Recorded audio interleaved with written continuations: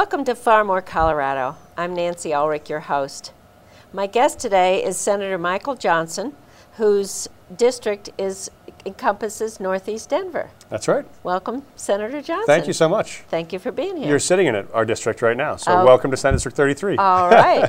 I'm in a different district. That's right. Tell me about your district. It's quite large. It is quite large and quite diverse. I think it's one of the most fun districts in the state. I'm a little biased, of course, but I represent everything from downtown Denver out to the Denver International Airport, everything north of Colfax. So we have 5 Points, we have City Park, we have Park Hill, Stapleton, Montbello, Green Valley Ranch. We have great things like the Denver Zoo and the Science Museum, the airport, all in our district. So we have a lot of great places to have fun in District 33. You certainly do. A lot of places to take young kids too, it turns out. Yes.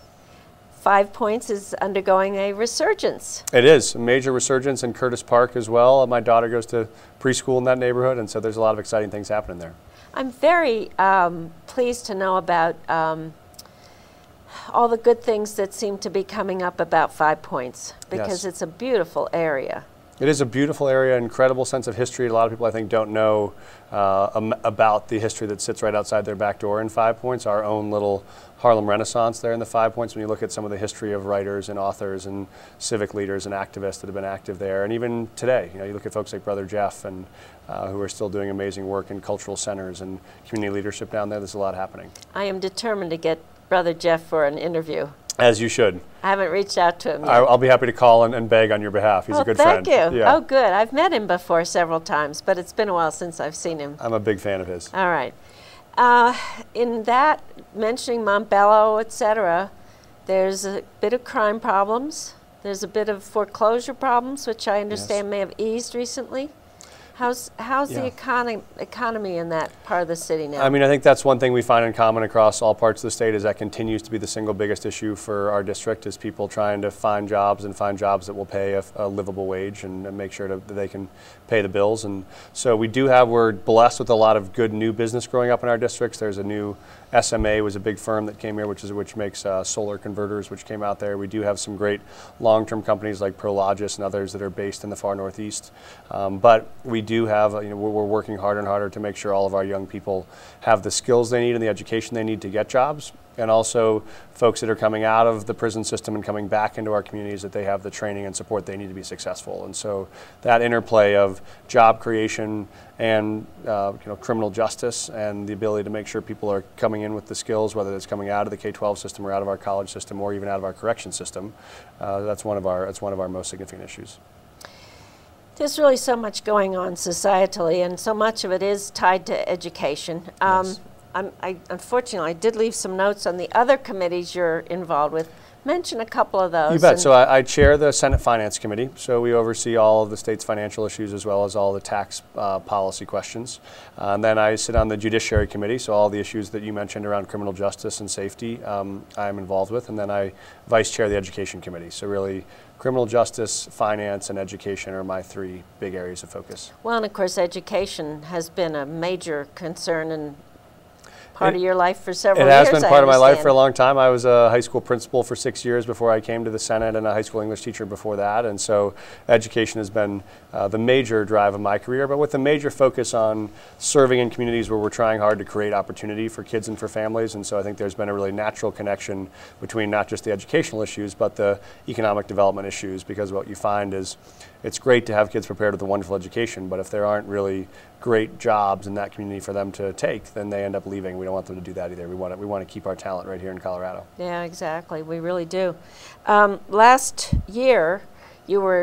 session, you were involved with Amendment 66. You're a major proponent of it, and for some of us, it was a big disappointment that it did not pass.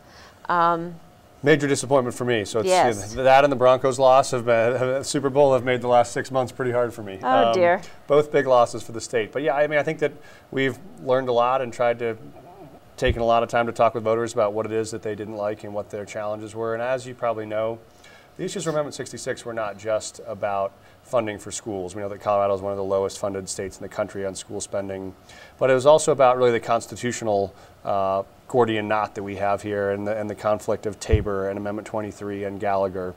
And what it meant was that it makes it very hard for us to be able to invest in education, and because over the last 30 years, we've cut about $3.5 billion out of our K-12 investment because of Tabor and because of Gallagher. And so I think people don't realize that there are constitutional problems we have to resolve here. You're seeing them even this week around the new marijuana tax. Even this new marijuana tax that we passed, because of Tabor, we may not be able to keep the taxes we've just collected. And so I think there are just structural problems in the Constitution that we're going to have to fix, even regardless of whether or not folks believe we should spend more money on K-12. But we have spent a lot of time since that listening to the two major pieces of feedback we got, which were, one, we want to see you do more investment in K-12, but we want you to try to do it with existing revenue. And the second is we think it's really important to have this be bipartisan and not be a partisan issue. And so I've worked with some people this year, and we've brought back a proposal called the Student Success Act, which will be an investment in K-12 education that will use only existing resources and has broad bipartisan support. And so we're hopeful that we'll be able to make at least one step forward this year in the legislature. Many people that I talk to put the blame of costs of running public schools on the shoulders of administration costs. Do you foresee a way of perhaps increasing productivity in that area? So this is one of the parts of Amendment 66 that was so important and people were so attached to that we've kept in this current proposal, which is providing full financial transparency on how districts spend their dollars, and particularly on how much those dollars go right down to the school level. So all the voters I talked to wanted to know, will these dollars get to the classroom? And so we will, for the first time, propose a system that says in Colorado, you as a parent or a grandparent or a taxpayer would be able to go online and see in a very easy to report way how much is actually being spent at my son's school versus a neighboring school, and what exactly do those dollars go to? How much goes to administration, how much goes to transportation or cafeteria or classroom services or pensions, whatever people would like to see as the investment, we would have all that available for the first time. So that's part of what we want to make sure is possible, is that folks know where exactly the dollars go and how they're spent. So if they want to advocate for us to spend them differently, they can do that. Well, and at the same time, the budget for the state of Colorado is handcuffed by the fact that there are certain bills that have to be paid first. That's correct. So that becomes another factor in what we're trying to accomplish as a state. It does, and this was one of the reasons why we pushed Amendment 66, was we wanted to have a comprehensive solution that would serve K-12, but that would also make sure we could make adequate investments into things like higher education to keep college affordable, or into our correction system to make sure we can do the kind of mental health support and treatment for those inmates, not just warehousing them, the kind of parole supervision to make sure we don't have folks committing crimes once they're out released, the support for economic development. And there are a lot of priorities in the state budget. And what happens now is everyone fights over the same set of crumbs, which means we end up doing a lot of these services poorly. And I think people are frustrated by that. And so one of the reasons why we're trying to find a comprehensive solution is to say this is not just about K-12. K-12 is an important priority. It's not the only priority. And we have to be able to balance all the rest of those as well. One of the bills that's been introduced, a House bill, is the Student Success Act. Yes. Could go ahead and talk about that. So that's the one I was just talking about, which is that's the proposal we've been working on the last couple of months to try to figure out what we could do to try to invest in schools this year to make sure we could get them some resources out of our existing budget. And what we did is we looked hard to pull money from a little bit of the money that's coming in new from the economic recovery. As a little bit more revenue comes into the state, we'll prioritize that. There is some money we'll use from the marijuana funds. There's some money we'll use from one-time reserve funds to be able to prioritize spending in K-12. And what we're going to target is, A, giving districts back some of the dollars we cut during the recession to make sure they can do things like hire back teachers they had to let go or restart programs they had to eliminate. But also giving them those resources to help support early literacy, in particular to make sure all kids enter 4th grade ready to read and ready to learn. Targeting some support for students who are learning English as a second language is really important. Targeting some capital construction dollars for our rural districts where we have schools that are falling apart and are no longer safe for kids. And then making sure that districts have the dollars they need to implement all of the incredible things Colorado has started that are so important, like developing new standards, our new assessments, our new evaluations for teachers and principals. These are all really national leading exemplars in which Colorado is taking charge, but we want to make sure we do those well and we have the resources to train people and support them. So that's what the Student Success Act is about, and we're very proud that it has very broad bipartisan support, and we think we'll be able to make a really historic investment in K-12 this year. Well, how does this core curriculum that's been coming into play work into what Colorado wants to do? Yep, so the Colorado board, our state board of education, decided about 2 years ago to adopt the Colorado academic standards, which were a set of standards that include all content areas: history, science, language arts, math, art. And they chose on 2 of those categories to adopt standards that are shared with other states, just in language arts and with math. And they also have decided, and the legislature voted overwhelmingly 2 years ago to say, instead of every one of the 50 states paying for and building and administering their own tests, why don't we negotiate with other states around us to do a joint assessment, just like the SAT or the ACT, which our kids could use. It would give us a better sense for not just how do our kids in Alamosa compare to our kids in Aspen, but how do kids in Colorado compare to kids in California or in Massachusetts or in the rest of the country. And so we've done that. The schools are currently implementing those standards. They are clearer and higher standards than what we had before. The teachers I've talked to really like them. Instead of just simple pencil and paper fill in the bubble test, it's now more about critical thinking, complex analysis. Can you make sense of text and come up with creative ideas around them? And so I think it's going to be really great for Colorado. Anytime you implement something new, it takes some transition, and we're in the middle of that transition now. But I think we're on the path to really a great new improvement with those standards. I hate to stay on education, but it's such a big topic and you're so well versed in it.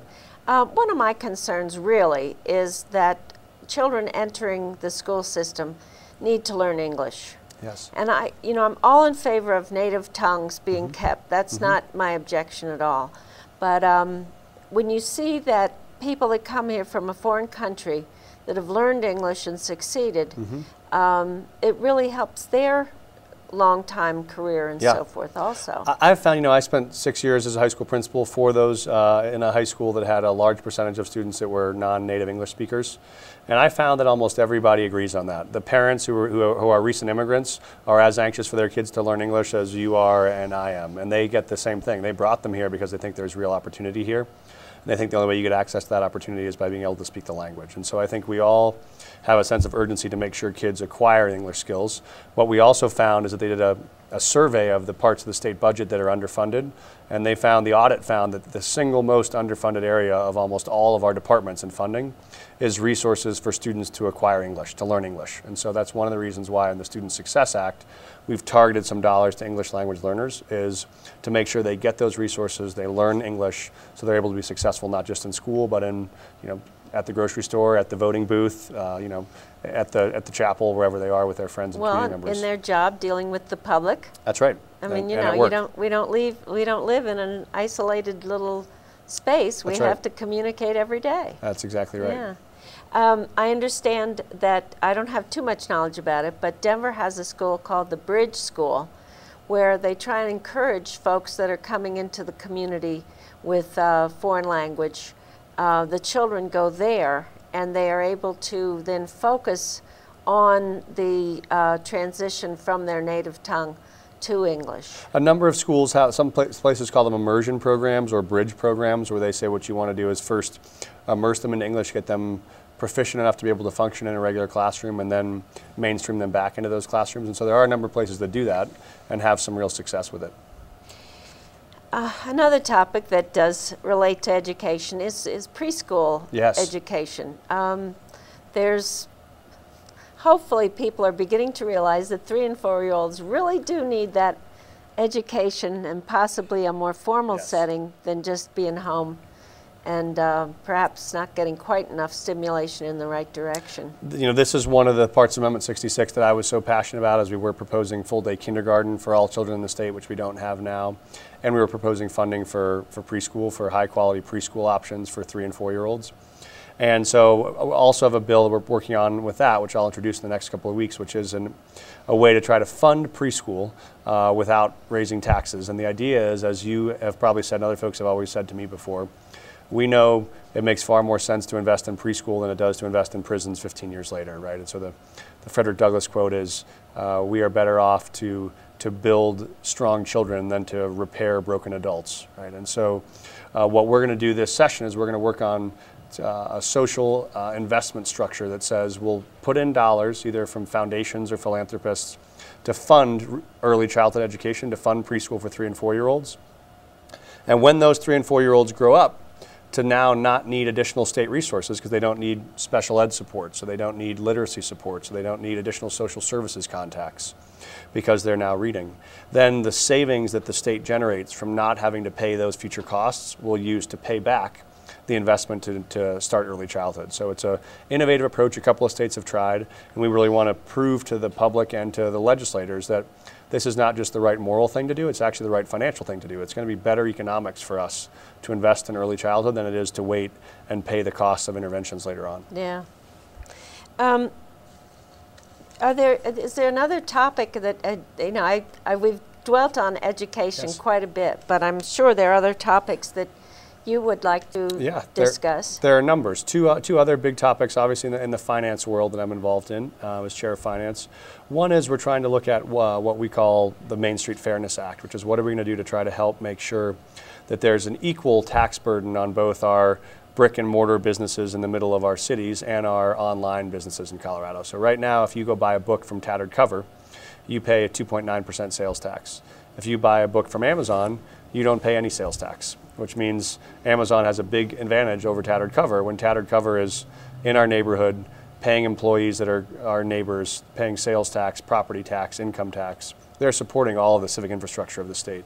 And so we're trying to establish a fairness there where you would pay the same sales tax whether you shop online or you shop in person to help support our local businesses.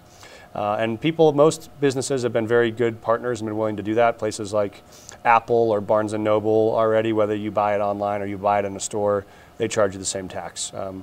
As we get to a world where more and more sales are going online, I think if we don't do something about this, we'll see our tax base erode and our local businesses face real challenges. So I'm working with Representative Court actually to sponsor that bill called the Main Street Fairness Act. I'm also working on a handful of criminal justice bills. One that the governor already signed, which would help make it easier for people to pay restitution. So when they've come out of jail and they've committed a crime, and part of their parole is to make whole whatever the damage they did. So if you robbed someone, you have to pay back this material that you stole. And so we want to make it easier to make sure that those defendants help make the victims whole, and also to make it easier that those defendants can actually go on with their lives and get jobs again without having to carry felony charges for a longer period of time. So that bill the governor already signed last week. And I'm working on some proposals on both trying to crack down on the number of drunk drivers around the state. We're one of the few states that doesn't make multiple repeat offenses at drunk driving a felony, so you can have 8 or 10 or 12 DUIs and never face serious charges.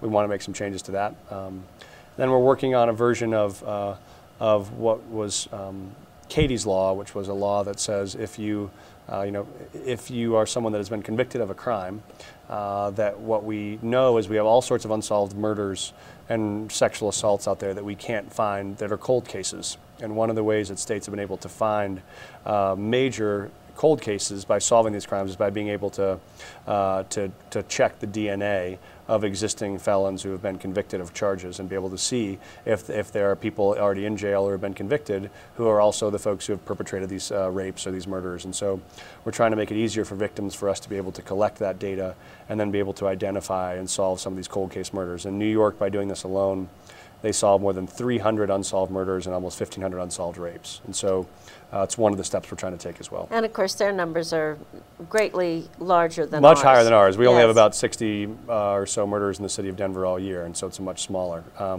But I do think that what we know is there are a large number of cold cases out there where families are still waiting for justice, and those people might be at our fingertips, we just don't know it. There was a high-profile one last week that Mr. Costello. So Costello went on and committed 4 aggravated rapes. We had him arrested in 2003. If our bill was in place then, his DNA would have come up right away and you would have caught him in 2008 before those other 3 rapes happened. And so our goal is we want to keep people safe and make some common sense steps to do that, and we think there's a way to do it. Early on, you mentioned that DIA is part of your section, which of course is an annexed part of the city and It county is, of Denver. the long peninsula up there. Yes, but there's so much growth and so much happening there. We just have to talk about that. There's the light rail will be a reality. It's incredibly exciting. Way too long away for me, but I know, we've been waiting, but every day I get to drive by there and I see the progress, and it's getting pretty exciting. And yeah, I think that, you know, people forget what an incredible economic engine DIA is, you know, in terms of not just the number of jobs, but the number of businesses it attracts in and around that area. And so one of the great benefits of us landing this direct flight from Denver to Japan, which the mayor helped create, was that now we have Japanese businesses who would have located in San Francisco or in Chicago who would love to have a manufacturing plant or love to have a Central American office right in Denver, because they can go direct from Tokyo to DIA, hop off the plane, and right there in Green Valley Ranch or Montebello is a corporate headquarters. And so DIA is a tremendous economic engine for us. Very excited about the hotel that's going in there, the conference center, as well as about the new light rail. I think that's going to help traffic tremendously, and also going to make it much easier for folks to get from the airport to and from downtown. And you betcha. We're very, very excited. Actually, there's been a very healthy Asian American Chamber of Commerce here in Colorado for many, many years. Yes, a very, very strong one, and we've been working together with them on this, and they were very excited to get the flight completed, and we're very excited about this as an opportunity for building those relationships between our Asian partners and Colorado. And you know, on looking back in the history of Colorado, even though it was unfortunate to have an internment camp, that has brought many Japanese to Colorado, which, you know, always surprised me when I was younger and visiting out here was, what are Japanese people doing in the middle of the country? And it's turning, I mean, you're right, despite the shame of part of it, it's turned out to be a great sign of courage for us. You look at just across the street, the Ralph Carr Judicial Center, which is the new courthouse named after Ralph Carr, who was the governor who refused to intern Japanese Americans in camps here. And so there were moments of great courage in that really unfortunate history, and I think that many Japanese Americans now appreciate some of the ways that Colorado was willing to fight against what was otherwise a really oppressive and disappointing moment in American history. Yeah. What about the Legal Services Committee? What does that do? The Legal Services Committee is that we're kind of like the Senate and the House's lawyers, and so we oversee any legal actions that the state takes. So if we pass a bill and someone sues the state, we oversee those legal proceedings. We had a member, Representative Williams, who had a restraining order out against someone who was harassing her, and she's being sued over that. And so we approve legal counsel for those matters. And so it's anything from, it's any legal issue the state might get into in regards to either rules. We oversee the rules of all the agencies, and we also oversee any lawsuits either towards us or from us. A year or so ago, Forbes magazine named you one of the 7 up-and-coming educators in this country. Tell me about what your plans are for the future, because eventually you'll stop being a state senator. That's true. I don't know that I have a clear plan. Along the way, I've felt like there hasn't always been a clear sense of what I wanted to do next or what I thought the next role was. I've tried to stay focused on, what is the change that you want to make rather than what is the title that you want to hold or what is the role that you want to be in. And so for me, education's been a calling for a long time, and for a while that was being a teacher, and then I felt like I wanted to be able to make a difference on a whole school environment. That's what led me to want to be a principal.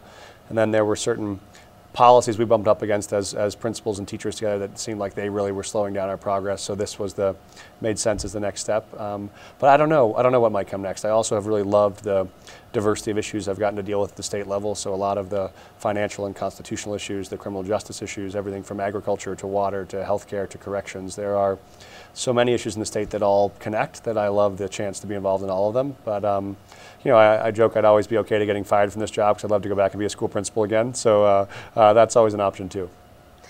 We're drawing to the close of our interview session, so I'd like to ask you once again if there's any topic that we haven't covered that you'd like to mention.